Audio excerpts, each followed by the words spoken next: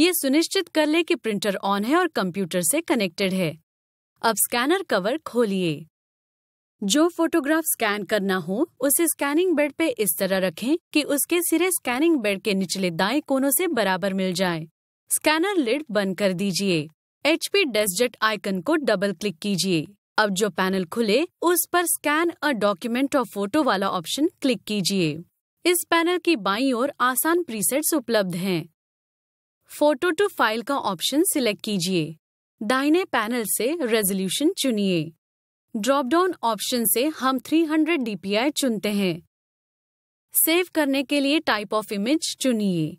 हम PNG format चुनते हैं। अब एडवांस सेटिंग्स पे क्लिक कीजिए। डेस्टिनेशन टैब क्लिक और सिलेक्ट कीजिए। ब्राउज पे क्लिक कीजिए। फाइल सेव करने का लोकेशन चुनिए।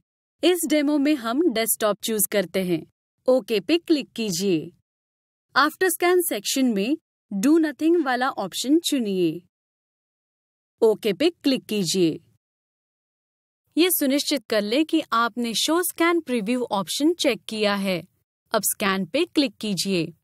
प्रीव्यू दिखने पर माउस कर्सर की मदद से सिरों को ड्रैग करते हुए स्कैन एरिया का आकार सेट कीजिए। ब्राइटनेस स्लाइडर से ब्राइटनेस एडजस्ट कीजिए।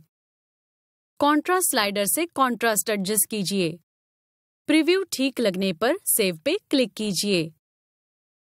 फाइल को नाम देकर उसे सेव करने का लोकेशन चुनिए। अब सेव पे क्लिक कीजिए और फिर डन पे।